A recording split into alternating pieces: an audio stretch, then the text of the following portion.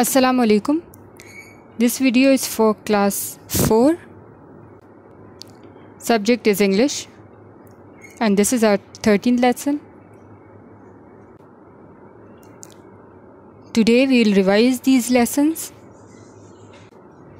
Unit 1, 2 and 3 of Progressive book. Lesson 1, 2 and 3 of Grammar book, and then application. Okay, so let's start. So let's begin from Unit 1, the sea. Question number 1 is, what do Dave and Jack use to find the sunken ship?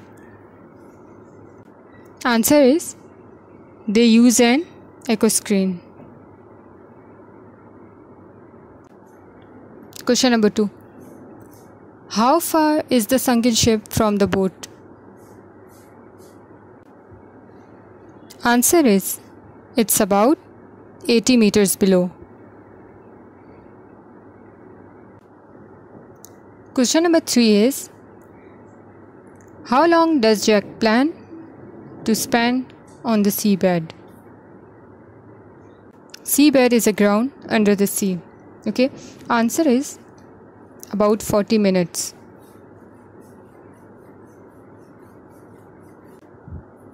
Question number 4 is, what does Jack breathe through?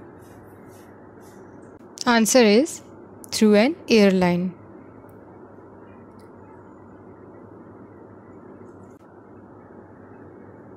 Question number 5 is, what does Jack speak through? Answer is, through a phone line. So he speaks through phone line. Question number 6 is, why is it hard to see inside the old ship?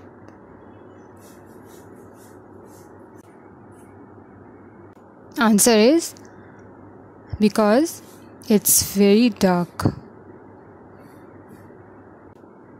Question number 7 is,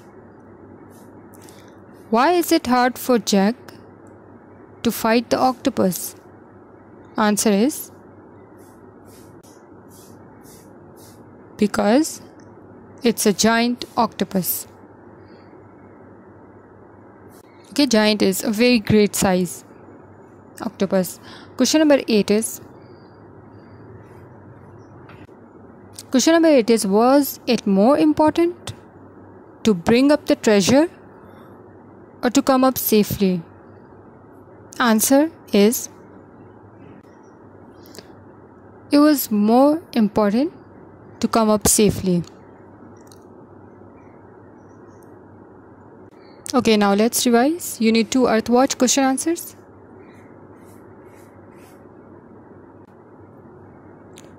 Question number 1 is, why do you think Elaine and her husband live in the forest? Answer is, because Elaine studies apes and her husband protects them. Question number 2 is, why do hunters kill the apes? Answer is, the hunters kill the apes to sell the meat. Question number 3 is, why is Aline bottle feeding Titch? Titch is a baby ape. Answer is, because Titch is too small to eat leaves and fruits. Another question, question number 1. Where will the water for the village come from? The water will come from a spring in the hills.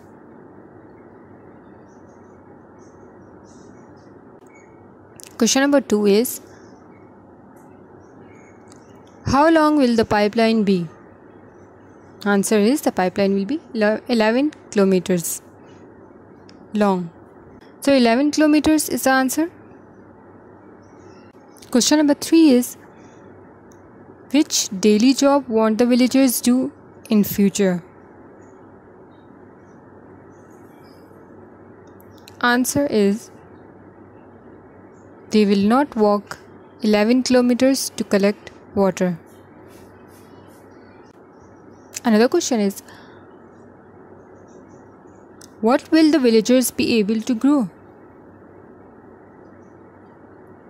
Answer is, they will be able to grow fruit and vegetables. Okay, now let's do review of unit number 3. Question answers is the Jungle Book. Question number 1 is, which animals protected the jungle boy from the tiger? Answer is the wolves. Wolves actually protected the jungle boy from tiger. Question number 2 is, why couldn't the tiger hunt wild animals? Answer is because it had a bad leg. That's why. Question number 3 is, what did the tiger eat instead? Answer is the tiger ate cows. Question number 4. What happens if animals kill people? Answer is, man with gun will come and everybody in the jungle will be in danger.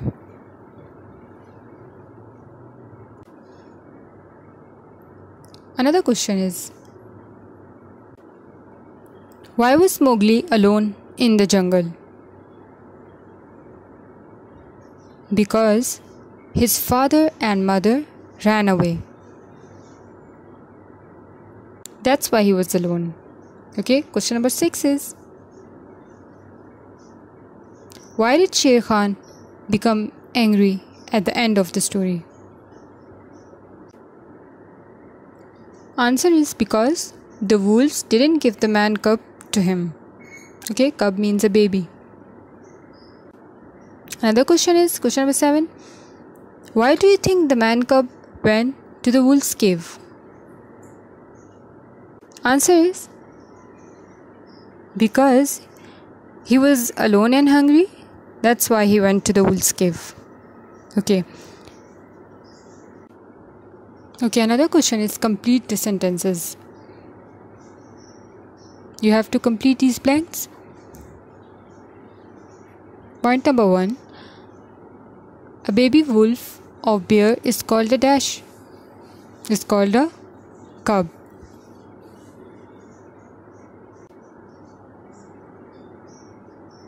Blank number 2. A deep hole in a hill where animals live is a cave. Blank number 3. Big animals dash small animals to kill and eat them. Big animals hunt small animal.